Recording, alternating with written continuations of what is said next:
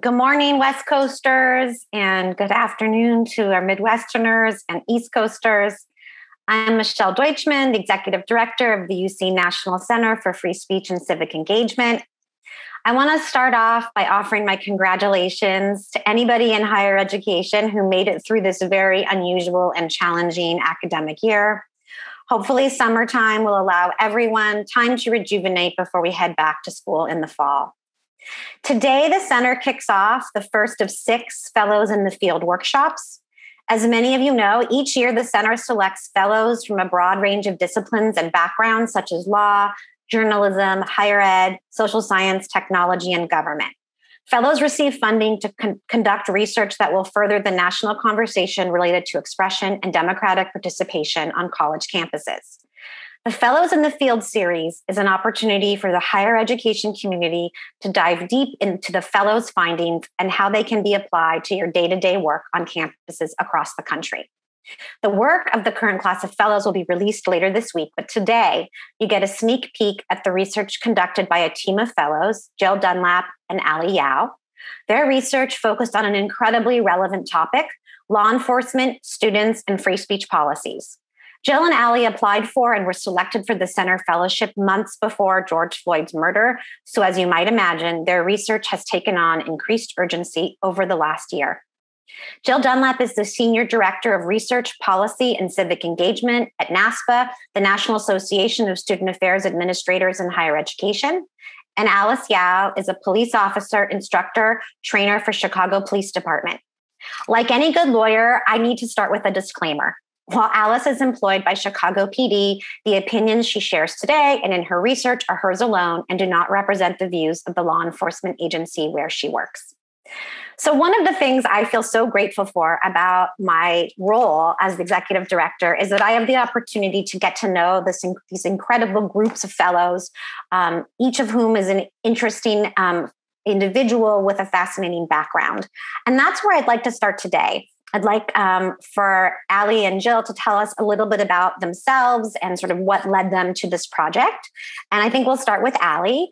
And I bet this is a question you get all the time, which is what led you to a career in law enforcement? Thanks, Michelle. I appreciate the disclaimer. And I like to reiterate that my opinions are just my opinions. I'm not talking on behalf of my department. I'm not saying anything on behalf of my department. I'm speaking on behalf of the Center for Free Speech as a fellow. And I appreciate the question. I do get that question a lot. It goes back to when I was 12 years old. I had a bad experience with some officers because my family was involved in a drunk driving incident. We were hit by a drunk driver, and I thought the incident could have been handled much better by these officers. So after that incident, I decided I was going to try and change things that affected me. After college, I spent 5 years working for Mothers Against Drunk Driving and try to change things that specifically were about law. And I was just specifically hoping to change DUIs and make it a felony. I worked a lot with some really great cops at Mothers Against Drunk Driving, and having a conversation with them, I decided I was going to make more of a change inside the police department. I have 15 years in my department where I teach recruits every single day, and I'm able to have conversations with these recruits on how an experience with an officer can change a person's life. Thank you, Allie. I appreciate your sharing that. So as someone who works for a municipal PD, I'm curious what kind of led you to a study on campus law enforcement. Can you talk a little bit about that? Oh, sure. So I'm currently a trainer for my department, as well as campus law enforcement, Amtrak, Metra, and other police departments in surrounding my city. And that's where Jill and I thought it would be a great fit to do this research. Okay, well, so we'll turn to Jill, and maybe Jill, you can tell us a little bit about how you got to this project, and also about maybe how, and if at all, it connected to your work with survivors of interpersonal violence when you were at UCSB. Yeah, absolutely. And on behalf of Allie and I wanted to say thank you so much to Michelle and Brenda and everyone at the center. This has been such a phenomenal opportunity for us to really dig in on a really important issue, but also to connect with the other fellows, and just a really great networking opportunity. So if any of you ever have a chance to apply, I highly encourage it. This has been just the most phenomenal year, and being able to work with Michelle and Brenda. So, and the center. So with that, I came to this project after, I work at NASPA currently and have for about 6 years. But prior to that, I worked at 3 different institutions of higher education for about 3 to 5 years each, primarily working with survivors of sexual assault. But my professional background is in, student affairs administration. That's not my academic background. My PhD is in political science, but having worked, with campus administrators for 14 years prior to coming to NASPA, and now I work, sort of at the national level on policy issues and that sort of thing, with student affairs administrators. That my background is very steeped in higher education and higher education administration. And so when we learned about the fellowship, it was really an opportunity to bring Allie's expertise and my expertise together to talk about the ways that those two different areas intersect on campus in really unique ways. And so this was just such a great opportunity for us to dig in during a time in which these relationships can be really fraught. And so we were excited to be able to come together, and with her background and my background, to approach this project. I would say that, my most recent campus that I was at was a UC campus. I was at the University of California, Santa Barbara, leading their office on advocacy and prevention around sexual violence. And I will say that, I think some of the things that wind up missing in some of these conversations, and we're, our project is really talking more about protest. And I certainly had students who were protesting, especially during my time at UCSB. I was there, during the Obama administration, when a lot of changes were happening with regard to Title IX and enforcement of that, and students really sort of speaking up and no longer hiding in the shadows if they had been impacted by sexual violence, and holding institutions accountable. And so that looked like protest often, right? And occupying different buildings and, forcing administrators to hear them out. And so I think I really value, as a student affairs administrator, I think some administrators get a little wary of campus protesters and having their offices occupied. But for us, it was a really powerful way for students to have their voices heard after being silenced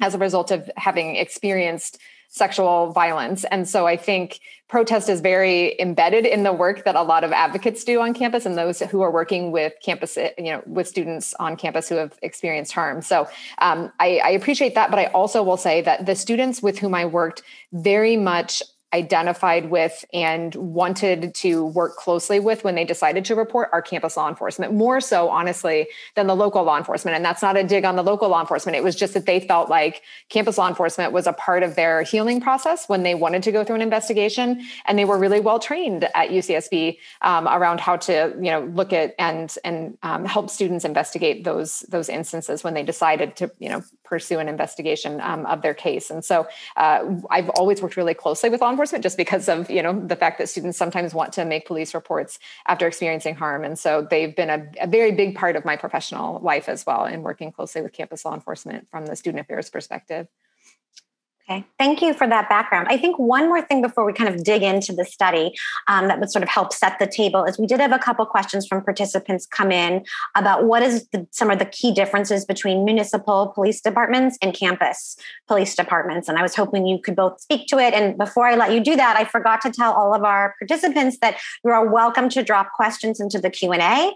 And Jill, Allie, and I will do our best to integrate them into our discussion.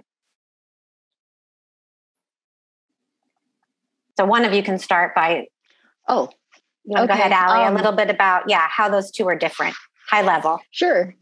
All right.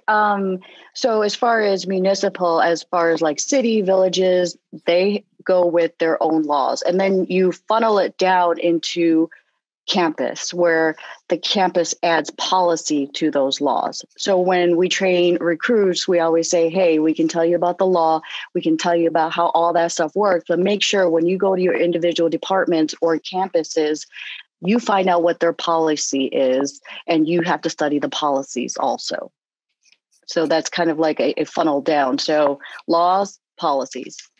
Okay, got it. Do you want to add anything, Jill, or? Yeah, I would just say, again, my background comes from working with law enforcement in terms of a lot of Title IX issues, but I would say that because there is federal higher education policy that impacts the work of campus law enforcement, that a lot of what we were doing when I was at my most recent role on campus was training law enforcement about the Clery Act and about Title IX. And so I would say it's not that necessarily that campus law enforcement is better trained, they're just differently trained. So they get the same training, as Ali does with a lot of the campus police through the academy. But then in addition, they have this whole additional, area of knowledge that they have to be aware of with regard to the campus, like free speech policy and enforcing that, but also, federal higher education regulations that require that, administrators and law enforcement as university employees get a certain level of training. And so that's a major difference, I think, for us in terms of thinking about, what additional knowledge they need to have in order to be on a campus. Okay, great. All right, so let's dive into it and start, could you share with us, what were you hoping to achieve kind of with your study of students, law enforcement, and free speech policies? And then I'll let you kind of take it away. Yeah, absolutely. So I think what we were hoping to do, again, is sort of bridge this gap between a lot of what we hear in the media and the fact that students want to protest, and they often feel like campuses may not want them to do that, or that they send in law enforcement in order to stifle their freedom of expression. And so we were really trying to get at, from the center point of our study, right, was free speech policies on campuses. And so what we were trying to do is think about, okay, what is law enforcement's role in, understanding those policies and in some cases enforcing them, if protest becomes a situation where laws are being broken, in addition to the campus policy. And then also, what are students' perspectives on law enforcement's role? And so we understood that at the center of that, there are often administrators who are writing these policies, and some of them are legislated, right? There's a lot of different states that are passing legislation that require institutions to say certain things within their campus free speech policy. So it's not entirely up to the administration always, but in many cases, it is administrators who are writing these policies, and then it's up to law enforcement to enforce them, and it's up to students to understand them and understand when a violation might occur. And so our goal there really was, and it's reflected in our title, is to bridge that gap between students' understanding of free speech policies on campus, as well as law enforcement, campus law enforcement's understanding of those policies. So we had some really interesting findings, and I'll turn it over to Ali to start with this first slide. Okay, so we looked at our participants, right? Our participants were campus law enforcement as well as university students. Those were the two people that participated in our focus groups and our interviews. We initially thought that it would be focus groups with students as well as law enforcement, but what we found out is that interviews worked better with law enforcement because it's much riskier to talk to us sometimes, and they're a little bit more hesitant to talk to us sometimes because they do have more risk. They may lose their job. They're scared of these things. Whereas students were more likely to talk to us because they want to share exactly how they feel about things. The topics that we had chosen to talk to them about was specifically protest. How familiar are you with protest? Have you participated in them? Officers, have you participated as working in the protests? Training and education. We differentiate the difference between training and education. Training for law enforcement, education for students. And then we went on to the campus free speech policy. How familiar are you with the campus free speech policy for both groups of participants? And then we talked about the violations enforced / use of force, meaning, do you know what violations can be enforced and what is the level of force that can be used? We talked about the actions that are authorized by law enforcement. If you violate certain things, do you know what law enforcement can use, specifically students? And actions by law enforcement, what actions can you use if a student violates certain things? We had talked about actions allowable for students during a protest. How do you protest safely? How do you protest appropriately? Do law enforcement know what those things are? So we pretty much asked the same questions of both groups. The themes that we found in our research was around campus policy. Do you know where your campus policy is located? How familiar are you with it? Same for both groups, students as well as law enforcement. The understanding of law enforcement's role in protest. Do students understand why law enforcement is there? And do law enforcement understand why they are put there for the protests? What constitutes protest violations? Same thing. Do students know what those violations are and when they violate things or violate the law? Or if they know if they're violating policy? Same with law enforcement. Do you know what constitutes a violation? Protest training education, like I said earlier, we broke it down into students versus law enforcement officers. Perception of use of force during protests. This was a really interesting find because we gauged the students' perspective of what the level of force a law enforcement can use, as well as when we talk to law enforcement, their level of force and what they actually use and what they're capable of using, and the perception on administrators, the students' perspective, as well as the administrator's perspective. And we will go into it in our next slides. And using all of those themes and all the information that we had collected, we produced a toolkit. And it's mainly recommendations for administrators based off all the themes that we had used. So we can go to the next slide. Yeah, thanks, Allie. And so as a result of the findings that we had, which was, I think, arguably, and you can correct me if I'm wrong, Allie, but I think really it was that we found that on the whole, that both law enforcement and students said that, yeah, I could Google it and I could find the free speech policy, but that on the whole, institutions, at least those that we were engaging with as far as students or law enforcement interviews and focus groups, were that they weren't doing a really great job of being proactive about educating students about where to find this information and like if they have questions about it, who they would contact. And so what we did was a content analysis of the availability of campus free speech policies online. So what we did was look at 100 four-year public institutions, 100 four-year private institutions, and another 100 two-year community colleges. And what we were coding for is whether or not the policy was accessible from the institution's homepage. So again, if you're sort of leaving it up to law enforcement and leaving it up to students to familiarize themselves with that policy, like how accessible is your policy? And then when you do that search, right, and we were just going to the university's homepage and searching, in the search function there, did the search take you to a free speech policy landing page where there was lots of resources and, here's who you contact, or did it just take you to a policy that was like sort of a PDF and it's like, okay, good luck, read it, and if you have questions, figure that out. We also, looked to see whether the policy listed a contact person, because again, if you're educating yourself about, hey, should I be participating in this protest? And like, what if the group that I'm with decides to, occupy a building, would I be held accountable as an individual protester, because I was a part of that group? I think students really are trying to flesh out for themselves what might constitute a violation. And so to the extent that they want to know that information, how do we give them the tools to ask those questions? We also assessed whether or not the policy mentions the use of force or links to a law enforcement use of force, so students can, be prepared about, what might result in a use of force. We also talked about what might be or if the policy mentions what would constitute a violation of the policy. So staying in a building after hours, or what the consequences are. And there were some policies that said things like, yes, violation of this policy or any laws associated with a protest, may have repercussions both criminally as well as through the student code of conduct. So we assessed for that.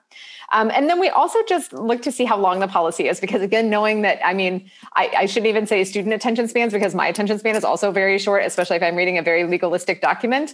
How long and how much do they have to slog through to get to, what they're looking for within that policy, or if they're trying to have a grasp of it. So in terms of those findings, we had 132 out of the 300 that had free speech policies that were searchable from the institution's homepage, and another 168 without. There were 84 searches that took users to a landing page and 48 that linked directly to an institution's policy. So that was good news, right? That there was some sort of, bigger effort at play if someone searches for the institution's free speech policy. And then there were 59 institutions that mentioned what happens if someone were to violate the policy. So whether or not that was, criminal legal action or whether or not that was a violation of the student conduct code, that they were very clearly laid out there. So it wasn't a lot, 59 out of, the ones out of the 132 institutions whose policies were available. But I do think that is something that we pointed to as a promising practice that, institutions could do better about letting students know.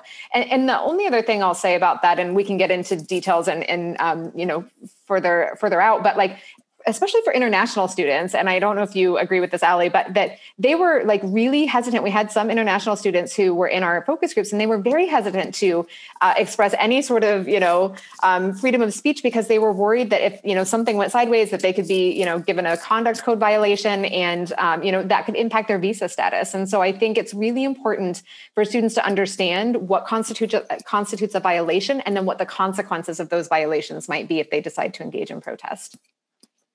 But I'll turn it back over, or we'll go to the next slide. Sorry. And so we have some recommendations based on our findings. One is on education for students. So we talked to students. They seem to think that, that training on the free speech policy could come during orientation or when major events are happening, right? Like last May around the murder of George Floyd, and whether or not if campuses knew their students were going to be protesting, to do some sort of refreshers around, what constitutes a violation.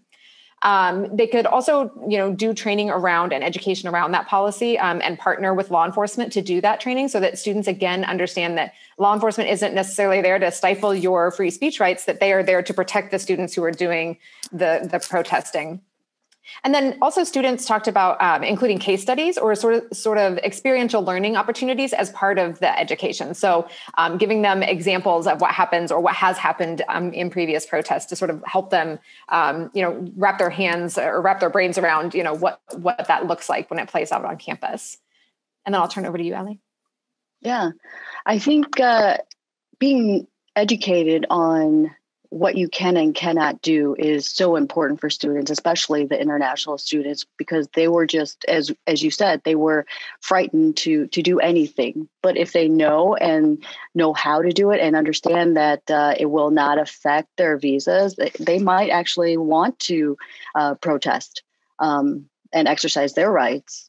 I'm going to go on to the law enforcement portion, and it says require officers to be trained and annually on the free speech policy, along with the uses of allowable force to enforce violations of the law and the difference between the two. So when officers get trained, it's usually we're going to train you on the use of force, not necessarily on what the policy is of the campus. So to differentiate and to understand the two would be great training for officers, and to understand that you may be able to use this level of force, but you don't necessarily have to. That is also something that is super important also. And if we can go on to the next slide. Yeah. Go ahead, Ali, sorry. So what we found out, the interesting part is a lot of what students were talking about and what law enforcement were talking about is how administrators can support them. And these are our findings. To be strategic about deploying law enforcement during these protests, where to put these law enforcement officers. Do they have to be in the middle of the crowd, especially if they're maybe protesting against police? Can they be behind the scenes? Can they be maybe in a close location where if something does happen, then they go in? Okay. Being trained on uses of force, the difference between violations of policy, which I talked about before. Administrators should also be trained on this and educated on this, because if you're going to deploy an officer, is it because of a violation of policy or is it because of a violation of the law? So I think a good example of this would be like a student is using their cell phone in the library and they're not supposed to. It is the policy that they're not supposed to. Do you send an officer in to say, hey, maybe you should stop using your phone? Probably if the student puts away the phone, but if the student gets angry, it escalates and takes a swing at the officer. Now it's a violation of the law. So when an administrator knows the difference, it might be very helpful to familiarize themselves with when and why officers are authorized to use force. Same example. Say, for example, it escalates, it turns into something different. Administrators should know those things. Consider using non-law enforcement entities such as student response teams consisting of administrators or the student judicial affairs team to address policy violations. This is something that when we talk to students and officers, they say that these teams exist, and sometimes they work better than actually just sending an officer in there when it's a violation of policy. Hold themselves accountable to using the policy consistently during times of campus unrest and only for violations of the law, not policy. And I think, Jill, you had a really good example for this one. I might have, and I've since forgotten it. So sorry about that. I probably did have a really great example. So I think you were talking about possibly like if, instead of deploying the police to everything, consider using other groups. Mm-hmm. Yeah. And I think, again, that it goes back to just my time being at UCSB and if they're occupying a building and the building is open, it's a public building, again, sending in, non-law enforcement entities to try to clear out the students might be a better option. Just because they're annoying you doesn't mean that is the time to use law enforcement. So again, back to your point, Ali, about the difference between enforcing law and enforcing, the institution's policy and who is sent out to enforce both of those, I think is a really good distinction. Mm-hmm. And then just quickly, we want to make sure that we get to your questions. So on our last slide here, the findings and recommendations that we have as far as the availability of your policy. If you are a campus administrator, or even if you're a student on this webinar, we encourage you to go to your institution's homepage and search for it. Search free speech policy. We didn't have 7 different search terms. We just used the one that we thought that students would be most likely to use. And, is your institution's free speech policy accessible? Can you take it to a landing page rather than directly to a PDF of the policy? And then also including contact information for students or law enforcement officers. So students may have different questions, right, about the policy and what constitutes a violation versus law enforcement officers who want to know, whether or not use of force is ever allowable in certain circumstances. So having those contacts is really important for those who are wanting to access the policy. Also written in a language that is accessible to students. This is something that, when I was a part of helping rewrite the Title IX policy when I was in the UC system, and there was a plain language person who came in and said, okay, let's take this to the level where, anyone who can, who's not, super invested in this can understand it. And that should be the case for free speech policies as well. And this, I think, is again, back to our conversation with some of the international students, that if you are working with a student population for whom English is not their first language, that language, like the legalese, can get really tricky for students who are trying to navigate what this means for whether or not they join a protest, and the real consequences that they can, have if something, were to go wrong during that protest. And then finally, ensuring that the policy specifically mentions conduct that is prohibited by the policy and the consequences, again, so that students have really a great foundation about what they're getting into, right? And then if they see students starting to violate a policy or a law, they can make a decision at that point about whether or not to continue with their participation in that event. So with that was our last set of slides. And I think we have other questions that we can answer with Michelle. Oh, I have so many questions, but first I want to say thank you. I obviously am very invested in your work and think it's really interesting. As a policy wonk, I'm particularly fascinated by the policy analysis because when I go out and do trainings, I always say to people, your policy is only as good as the number of people who are familiar with it. So if you have a policy and nobody knows what it is, then it's not very valuable. And then the next step, which is that, if you have a policy and nobody knows about it, or people know about it, but you don't apply it consistently, then you have another set of problems. So I think that you're really honing in on some really key factors. I guess, I've been able to read the whole toolkit already. So I realize I have an advantage. But one of the things that really struck me was how much overlap there was between the things that the students were telling you and the things that law enforcement were telling you. And I wanted to know if both of you were surprised by that, and if you think that students in law enforcement would be surprised to know that there was actually a lot of commonality. You want to go first, Al? I can try to take this one first. I think that it wasn't really surprising because I think working in law enforcement and talking to the people around me, it's very different from how the news might portray something. So working a protest, to see the first protester that comes through to the very, very last one might be a different perspective than, you're standing in a protest and those are the same group as you are moving along. That's all you see. So, and then also talking to law enforcement as well as students that have participated and law enforcement that have worked it, they both were saying, you know what, hey, we want to protest. And like law enforcement said, go ahead and protest. Students said, we want to protest. So there was really just like a lot of like, hey, we want to do this and we want to do this right. And they both were also talking about the groups that weren't there to just protest, the agitators. And both groups were aware of them. They were like, yes, there are people that aren't here to support the cause. They are here to disrupt. And the officers were like, absolutely, we need to stop those people that are disrupting and causing problems. So very, very common themes there. Yeah, I think for me, I was surprised as a student affairs administrator because I think that, they maybe just wanted different things. So I was surprised. I think some administrators might be surprised because I think a lot of the media narrative as well is centered around, the disruptions and when things go wrong between protesters and campus law enforcement. And yet, as Ali said, like the law enforcement overwhelmingly kept telling us over and over, we want the students to protest. Like I want, one of the ones that's quoted in the toolkit is saying like, I want my daughter who is in college to protest. Like that is not, us being there is very rarely an indication that either the campus or that law enforcement as individuals or as a police force want students to not be there or to not protest. Like we are there to support and protect their right to protest. And I think, again, that the missing middle for us was that administrators don't do a good job of saying, hey, the reason that law enforcement are going to be there is that we heard that there's, outside people coming in or that there's going to be counter protests and that might get, disruptive.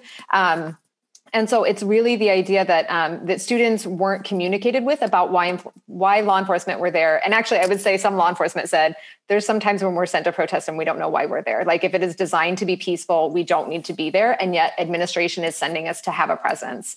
And so again, the overlap was significant between the students and the law enforcement. But what was missing was communication through administration to both law enforcement and student protesters. So I think that's what was surprising to me is that both of them had the same goals. And it was really a matter of a lot of times miscommunication by way of administration. Well, and unfortunately, or fortunately, I guess, bad news sells, right? And I'm actually going to give a shout out to someone else in your class, Cassie Barnhart, who her study was about campus mobilization tactics and the media. And I don't want to, be a spoiler, but I'm sure people won't be surprised that when bad things happened at protests, they were much more often amplified than when there was a peaceful protest without disruption. So obviously, we have, it's kind of impossible to discuss campus law enforcement at this moment in time without discussing the movement to defund the police. And I realize the term defunding takes on different meanings for different people, but I was wondering if you could speak to how this concept arose in the context of your study. And then I'll let people who are dropping their questions into the Q&A, we'll turn to you soon. Great. Well, I can start and then turn over to you if that works for you, Ali. Sure. I think, it certainly, the defund movement was not the focus of our study. I would say that we did have I think only one student who was very clear at the beginning and said, look, we can talk about law enforcement's role in protests, but I don't think we need to have campus law enforcement. So she was like sort of upfront about like, yeah, we can talk in this hypothetical, but my goal would be to not have them there. But I think, the idea, I think, we didn't really push students on that because, again, it wasn't the focus. But I would say where there's room for, I think, a little push on students' behalf is that there were on several occasions students who said, look, we want police there if there's going to be counter protesters. And so they want them there if they feel like they're being protected, but they don't want them there if they feel like, hey, I'm here for a peaceful protest. I think the missing piece for them was like administration may know that there's going to be counter protests. And so that's why law enforcement has been deployed to this certain, demonstration or protest. And yet they very much articulated that they wanted law enforcement there if there were going to be counter protesters so that they could protest safely. So when they feel like that law enforcement is on their side and is there to protect their freedom of speech, they're for them being there. And so I think that was a key sort of, again, overlap of when they wanted them there. The other thing that I would say too is that there was not a real clear designation around like when things turn to the point where there should be law enforcement involvement. And we did sometimes try to like press students on like, tell me more about this. Like when your right to free speech prevents the right of someone else to access their education, is that still okay? Or is that an instance in which law enforcement should come in? And there just was not a lot of, I think they just really hadn't thought about it. They really struggled with that question when we sort of pushed back. And so for us, I think there was, I think there's a lot of times where students recognize the need for law enforcement, but it gets sort of wrapped up in the conversation that, I hear my friends saying this and all of that, but like when you talk to them about what that actually means, it looks very different. And I will also say that from my background in sexual assault, that there are survivors who definitely rely on law enforcement on campus. And, I've been at 2 institutions now where we've had mass shootings and without campus law enforcement to respond within seconds. And again, if you ask students about that, they'll sort of concede that fact of like, yeah, there would have been more lives lost had there not been an on-campus response to that. But, like I said, we were focusing more on freedom of speech. And so we didn't really get into the defund a lot. We had these conversations that were sort of tangential to like, yes, you would need them there for this. So I don't know if you have different thoughts, Ali. No, I think you covered exactly what we plan to talk about with this. I think defunding the police is a great topic to talk about. It's a great conversation to have. It just wasn't anything that lots of students brought up, just one, and it was about like an excited utterance in front of us and says, just so you know, I am about defunding the police. And we said, okay, we didn't push her any further because, we could have the conversation about, okay, so what does that look like? Or, what happens if there is an active shooter? Who would handle that? Like, we would love to talk about those things and open conversations about that, but it just wasn't, there wasn't time in our time allotted to talk about our protests as well as that. So we just kind of like acknowledged it and then we moved on. Well, Michelle, can I just also add that we were really, as from a research perspective, we were very cognizant of not saying what Ali's role was. I mean, if someone wanted to go look her up on the Fellows website, they obviously would have known she was law enforcement. But in order to not stifle that conversation, I know there's probably some people here being like, well, of course they didn't say defund the police. Like one of the researchers is an officer. And so, but we were really clear to not introduce that into the discussions with students because we didn't want to stifle anybody who wanted to share that kind of point of view. Okay, no, I think that's a really interesting and important fact. And we have some questions coming in, but I especially, Jill, as someone who is now working for a national organization of administrators, I mean, like you said, your piece is called Minding the Gap, Administrators' Role in Reducing Tensions Between Campus Law Enforcement and Student Activists. And I don't know that I would have guessed that the people in the gap would be identified as administrators. And I'm curious, again, if you were surprised or not by that. Yeah, it really was. And again, it's maybe just something that because, everyone's busy. Students are busy. Law enforcement is busy. Administration is busy. But I think, in some cases, it's like, oh, yeah, we know we have to have a policy. So we're going to write it. And then we're, going to put it over here in this PDF and we don't really care. But like when it becomes a very, lived reality of students and what they can participate in or not. And I just sort of centering students at it, which is, my go-to because I've worked in student affairs so long. But when I think about those students who really don't understand the consequences or don't understand, what that boundary might be. And there are those those who are going to say, look, the students get it. They know what the boundary is and they're going to push it because that's the role of protest, right? And that's one of our student participants even said that, like, the goal is to agitate, right? The goal is to push the boundaries. But I do think there are students who would participate more if they knew what those boundaries are. And so I think it just goes back to your point earlier, Michelle, that, you can have the best laid plans and the best written policies, but if nobody understands how they play out,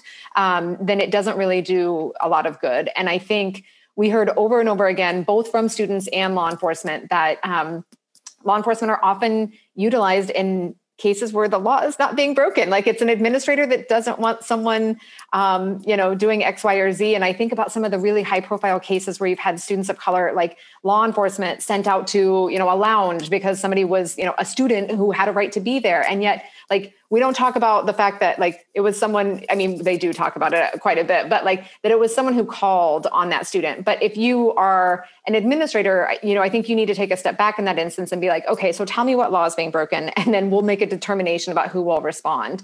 And I think there's an over-reliance, and Allie, you can tell me if you're wrong, but from what we heard, there's an over-reliance on, oh yeah, just send in law enforcement, like send in campus law enforcement. And I think it's because, in the campus setting, at least in my experience, students sometimes do form strong relationships with some of those campus law enforcement officers. Some of them, have, periods where they work in the residence halls and that kind of thing. And so I do think that there's this sense that they're a softer, type of law enforcement officer than, someone from the local city who would come in and address a situation. But I still think having someone show up in uniform when you're not doing anything wrong as a student, whether you're protesting or, hanging out in a lounge, that is a misuse of campus law enforcement that I think happens way too frequently. I don't know if you agree with that, Allie, but. Yeah, I think it goes very well with John Summerlot's question about sending in other groups. And I think absolutely, if it's a violation of policy, absolutely send in other groups, because I think it might be able to be addressed better that way also. So like, I was going to read his question, but I think it just disappeared off of my screen. But he was just saying there was like different groups that was sent in and it was successful. And I think it very well could be successful.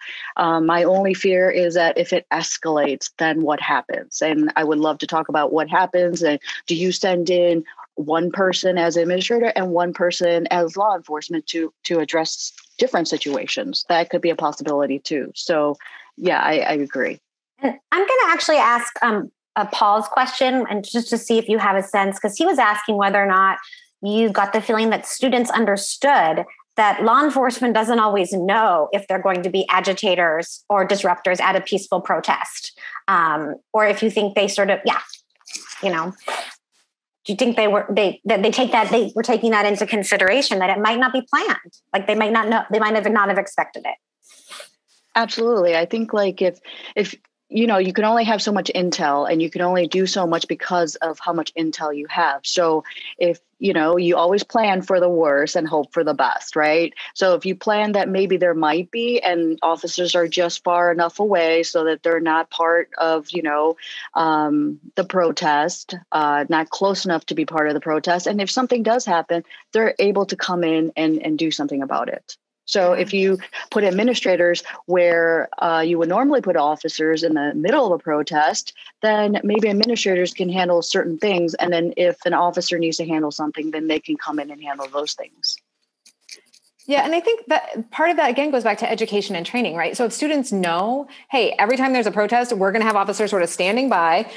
Please know that they are there to protect your right to do whatever it is you're here to do. But if anybody else comes in and they're, if there are counter protests or outside groups, then that's why they are there and they'll be sort of standing by. But the conversation isn't often focused on, here's why we will be utilizing law enforcement. And one of the officers said, like, I think administrators just don't do a great job of saying, like, hey, like, here's orientation. We're going to talk about free speech and we're going to talk about law enforcement's role in protecting your free speech. And they were like, if they had this conversation with students with us as partners, they were like, then it wouldn't be an us versus them. And that again is the missing middle that administrators could really do a better job about, in terms of it is administration in partnership with law enforcement, making sure that students are protected.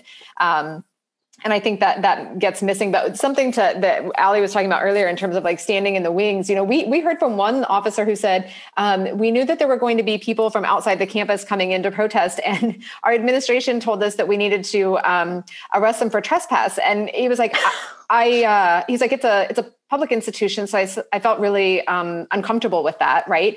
And yet, this is, he was a newer officer, and he just said, this was really a struggle for me, because I thought if I do that, like I am not, upholding the law. And it was just because the administration didn't want to be sort of annoyed by outsiders coming in, or wanted to preemptively prevent something from escalating.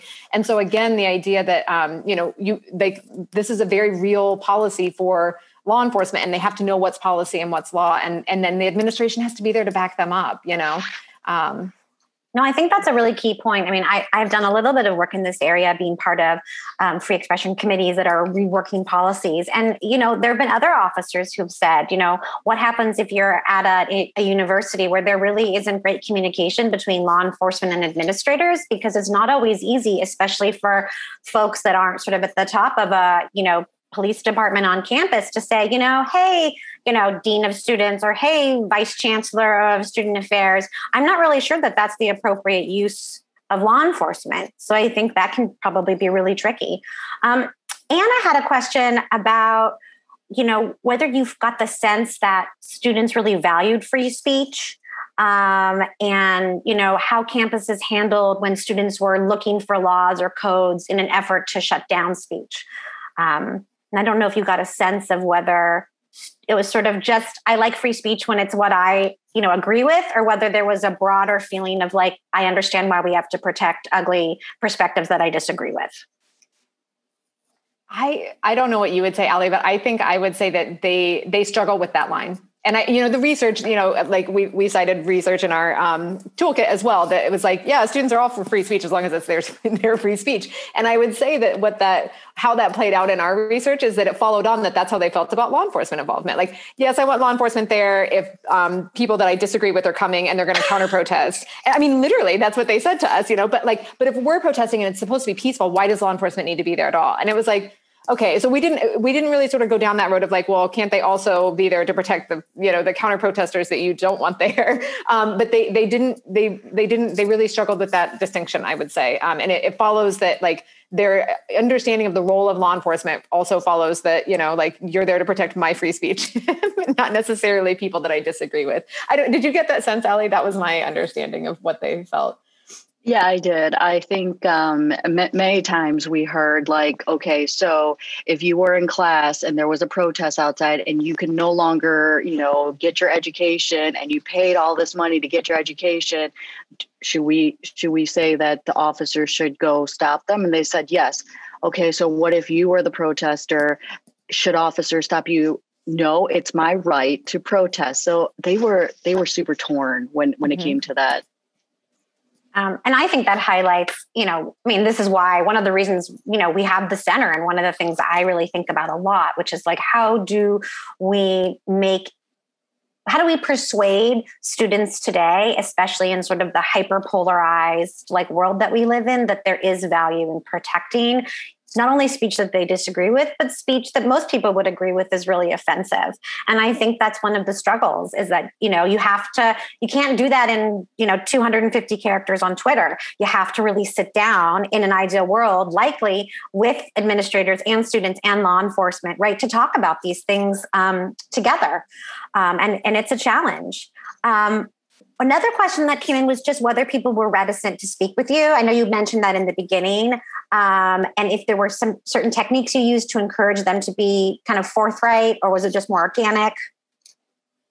I would say that students were very forthcoming. I think they're used to being asked their opinions. And to be fair, like students' jobs weren't on the line if they felt like they said something, about administrators. It's students' favorite thing to, talk about how administrators don't do things right. So I think they were, very comfortable talking with us. And again, we didn't, put Ali in the room as, a law enforcement officer. So they didn't feel like anything they said against law enforcement was, hurting her feelings. But I would say, that the law enforcement officers were much more reticent to talk to us, and which is why we moved from focus groups to interviews. And I think there's a culture of fear about saying the wrong thing, again, and this would be for any employee, but I think also during this time where, like relations with law enforcement are really fraught.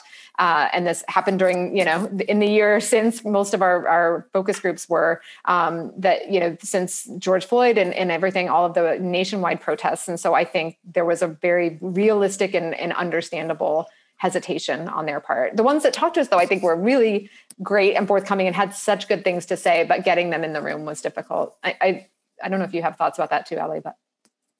I think the officers, they wanted to be prepared when they talked to us. They wanted to be like, okay, so here's our policy. This is where I can find it. This is what happens. This is our training. It was almost like, they were speaking on behalf of their department. So we had a lot of like, okay, so let's break it down. We're trying to probe them into certain things. And after we got through and say that, hey, this is anonymous. We're not going to use your name. We're not even going to use your institution. They opened up a little bit more. And the more we talked about it, the more comfortable they got. And the more they knew that we were not trying to expose them, they opened up a lot more. Whereas the students were like, okay, so, after this, I might go and try to figure out what my free speech policy is. So theirs was like, okay, we learned something from this and we might go do this. And you know what? I normally protest and I don't know exactly what the policy is, So what we found out was they were learning from the leaders of the protest. They were getting information from those that were conducting the protest on how to protest. And it might not necessarily fall in with policy. Yeah. Well, and I also just like Ali's always very humble, but like her being in the room was absolutely the credibility that we needed to get law enforcement to open up with us. And, was the reason that we partnered on this project is that I know there was a trust level there with her leading some of those questions when we were doing the law enforcement interviews that I would not have been able to do, without her. And I agree with Ali that like one of the really fascinating things we found was that law enforcement would come to these focus groups and be like, okay, I know where to find it. And they kind of felt like it was a pop quiz about like, okay. And then like, is use of force allowable in this instance? And so they like had prepared before they came. And then students, I think this was a learning process for them and they were going to subsequently follow up to find their policy. But the scary thing, I think for me sitting in an administrator seat is if you leave that education to students to educate themselves, it's like a game of telephone, like you're relying on someone who may have looked at the policy, may have understood it. And now they're going to educate all the people that they want to come and protest with them. And the information that's shared, I think is not always accurate about like, they can't do this to you and they can't. And it's like, okay, but like if they can, or, again, if it's a peaceful protest and one person takes a swing at an officer and then it becomes a shutdown situation, like what does, and that's not necessarily a great example because I don't know that's what would happen, but, what are the consequences for you? And again, what they tell one another is maybe not necessarily what I think administrators would hope that they would know about the consequences of engaging. All right. Thank you. I want to make sure we get to maybe one or two more questions because we're coming up towards the end. Sandra Rodriguez, who's an amazing administrator, has asked a really interesting question about whether you think students, administrators, and police understand that we're all caretakers of public space. Obviously, we're talking about public campuses and how that caretaking manifests with the groups. And she's asking, do you think we can come to respect that role as a caretaker of the public space? I would say law enforcement. Oh, sorry. Go ahead, Ali. No. Go ahead. I was just going to ask for clarification of the question, but go ahead.